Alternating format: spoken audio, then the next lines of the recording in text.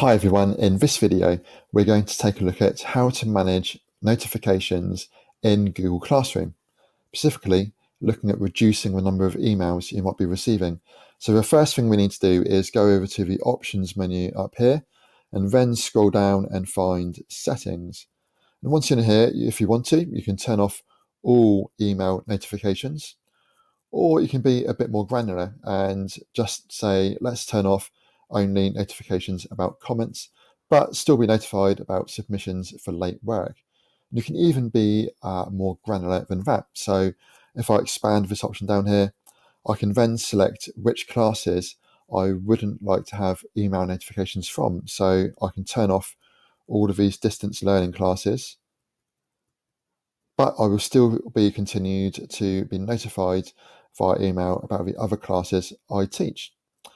Well, I hope that's been useful in making your email notifications from Google Classroom a bit more manageable.